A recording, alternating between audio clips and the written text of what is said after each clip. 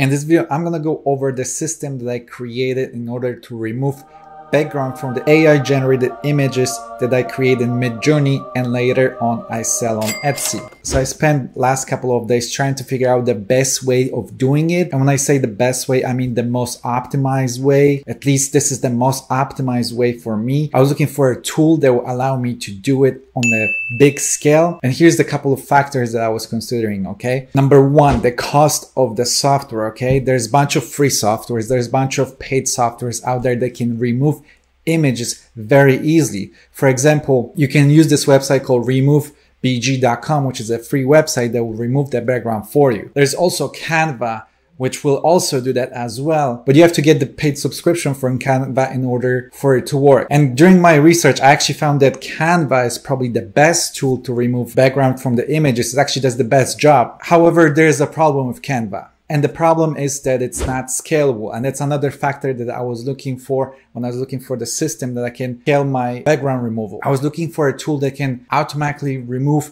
background from images on a big scale, let's say 100 images at once, okay? There are tools like that available besides Canva, but they usually charge you credits. So each time you remove background, you have to pay a couple of cents, and this thing can adds up, you know? It's just not worth it at a certain point because you're just gonna waste so much money on these background removals. And if you sell bundles of, let's say 20 images, that means that you have to remove background from 20 images, and the cost just adds up. And the last factor that I was considering is how good of a job does the software do, okay? So again, Canva is number one. I think Canva does the best job in the sense of removing background, but other softwares are pretty close as well. Some of the softwares I tried is the Gigapixel, Luminar Neo, Canva, which I already mentioned, removebg.com, Photopea, and Photoshop. And speaking of Photoshop, this is my winner. This is the software I decided to go with because of a couple of reasons. It does decent job in removing the background very easily. Two, in Photoshop, I can easily fix the images that require a bit of fixing because some of the images that you will remove the background from, you will still need to do some manual work, some little touch-ups. And Photoshop has a variety of tools that allow you to do it super easily and super quickly. And you can also do it in bulk. You can also remove background image from hundreds of images at once, which is something exactly that I was looking for. In Photoshop, currently it costs about $25 a month. I know there are other softwares that are cheaper. I know there are softwares that are free, but you just get the most of the tools for $25 because you get the app scaler, you get the background removal, you can fix the listing images on it, you can automate it. They don't charge you credits per image, which means you can remove backgrounds for like thousands of images. And that's the reason why I decided to go with Photoshop because in my opinion, it's the most optimized way of doing it. But enough with the chit chat. Let me show you how to do it. Okay, so here's one of the images that I generated in Midjourney. And now I'm gonna show you very easily how you can remove the background, okay? There are two ways of doing it. I'm gonna show you both of them. And then I'm gonna show you how to do it in scale and remove background from like 100 images at once, all right? So one of the ways of doing it is by using AI tool that Photoshop provides to remove background, okay? So what you gotta do, you gotta unlock the layer. This is my layer, so I'm gonna click on unlock. And then you gotta go to the properties tab, okay, which is right here. If you don't have the properties tab, click on window and try to find it right here. And then it's gonna show up in this corner right here, okay? And remember to unlock the layer because if the layer is locked, like for example, I'm gonna lock it right now, you're not gonna have this button, okay? So you make sure that you unlock the layer and then click on this button where it says remove background because this will remove background for you and watch what's gonna happen. Okay, so I'm gonna click on it and AI is gonna do its own thing because Photoshop also has its own AI that's gonna remove the background. And as you can see, it did pretty decent job, okay? It actually looks pretty well. There's a couple of things that I would fix, but like overall, it did pretty good job. But here's the thing, this tool doesn't work perfect, okay? I found that this AI removal is not the best way of doing it in Photoshop, okay? The main reason why is because sometimes it will remove like the part of the tail or something. It's okay, okay? It's a good tool, but it's not the best. I found the better way of doing it, and let me show you the better way of doing it. Okay, so the other way of doing it is by using the tool called Magic Wand right here, okay?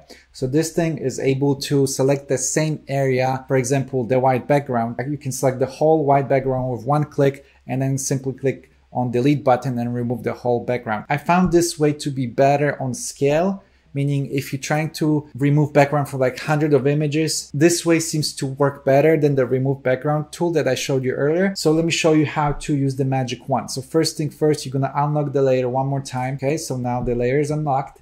Then you're gonna click on the magic wand button. Okay, first thing first, check your tolerance. Usually I keep it kind of low, anything between like 5 to 15. That seems to be like a good number. Sometimes you want to go higher. What that means is the higher the tolerance, the more likely the AI will pick the similar colors. For example, if I select the white background, but there's a different variation of white, it's gonna pick up the higher range of the white color. Okay, so in my opinion, anything between like 5 to 15 is usually fine. And then make sure that this one is marked the contiguous, so it's gonna select all the things that are like kind of connected with each other. I have these things marked up. Now what I'm gonna do is I'm gonna simply click on any white color, okay? And it's gonna select all the white background, and then I'm gonna click on delete. And now the background is removed, okay? As you can see, it did an okay job, but like there are still some stuff that you would need to delete. So for example, I would have to delete this area right here. Let me select the selection button. I would remove, these little dots right here. I would delete all of that because it's just kind of ruining it. Okay, so I would select that and then simply click on delete. I would delete this little dot right here. I would delete like stuff like this, stuff like this. Here, I would actually do something like this. What you can do also, you can either delete this, these selections like right here, right? You can either delete this really fast so it doesn't look that ugly. All right, so something like this. Or what you can do is you can kind of smooth it out. So use this called smudge, okay? Keep it like 25, maybe 20, the strength. And then what you're gonna do is you're just gonna simply do something like this. So what this tool is doing, it's smoothing out the edges, okay? So it doesn't look that messy. That way, it just actually looks nicer, all right? So here we go. You get the idea. So once you're done, you simply save it and voila, you're done, okay? But now let me show you how to remove background for like 100 images at once. So here's the folder with all the AI images that I created in Midjourney, okay? So there's 98 of them.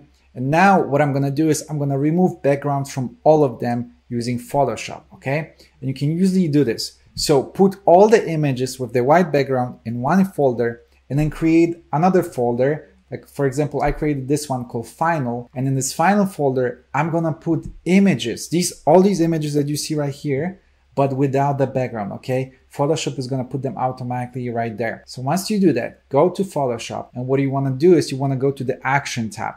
If you don't see the Action tab, click on the window, and then select Action, and it's gonna show up right here, okay? Once you're in the Action tab, what you wanna do is you wanna record the steps that you're gonna do. So you're gonna teach Photoshop what it needs to do in order to remove the background, okay? To create a new action, click on this button right here and name the action. So I'm gonna name it background removal.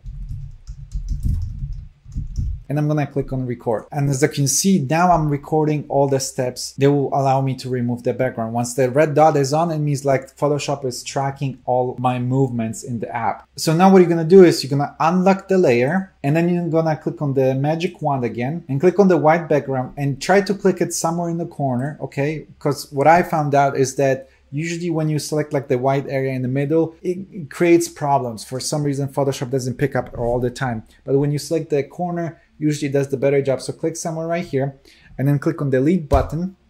And now the white background is removed, okay? There are still some stuff that require fixing, but you're gonna do this after Photoshop is gonna do majority of the job and remove most of the background, okay? Okay, so now I've done everything that Photoshop needs to do. So I'm gonna stop recording and I'm gonna automate this. So I'm gonna click on File, Automate, Batch right here.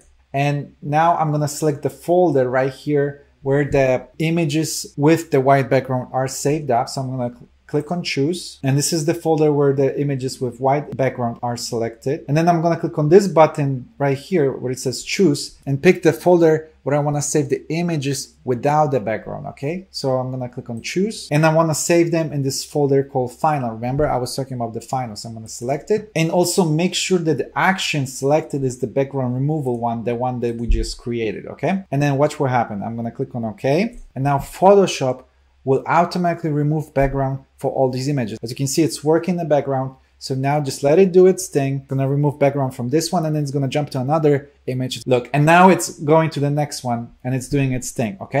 And let's actually open that folder and see what's happening. And watch this, the images are being created. So far it didn't fix the first one. That happens sometimes. Sometimes it doesn't pick up everything. But here's another one, here's another one, here's another one, here's another one. It's working on another one. This is, to me, the best way of doing it. I know it's not ideal, but like honestly, I tried a bunch of different tools and they don't work perfect either. If you want to do this on a bigger scale, in my opinion, you get the most for your buck if you're doing it this way. And it's also the most time effective. You might disagree with me, that's okay. But like, trust me, I've spent the last couple of days trying to figure out the system that's like the easiest to do.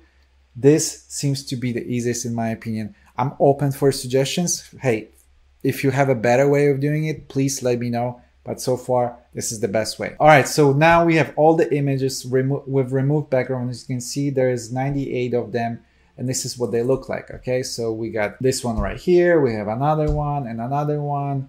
There's still some white background right here. Another one. As you can see, some of them are ready to go. Like this one, I think this one is ready to go. This one obviously requires a bit of more work because there's still white background right here. This one, I think it's ready to go. This one, I think it's ready to go. Maybe remove this stuff right here. This one is almost ready to go. All right, so watch. We're gonna do a quick fixing. So first, I'm gonna select the selection button and select this area right here. I don't think it's necessary. It looks ugly. Delete it. Boom. Looks way better. I'm gonna delete this area. Delete it. Boom. And as you can see, this image already looks better and it didn't take me that much time to fix it. Some images are gonna take you longer. Some images are gonna take you less. This is why you wanna create some listings in advance. So I have 100 of them, but maybe I will list only 20 of them. And I will only pick the ones that are like the best because I want to spend as little work on this as possible. So out of these 100, maybe I'll pick 20, the best ones that I didn't have to spend too much time. And this is the most optimal way of doing it, in my opinion. If you enjoyed this video, don't forget to like it. If you want to get the list of monthly AI prompts, join our YouTube membership. You can also join our Discord and our weekly meetings every Thursday. You can meet up with me and other people that are doing Etsy AI, dropshipping, other stuff that are like, that I've been doing for the last couple of years. But that will be it for today. I'll see you next time. Take care, my friend. See ya.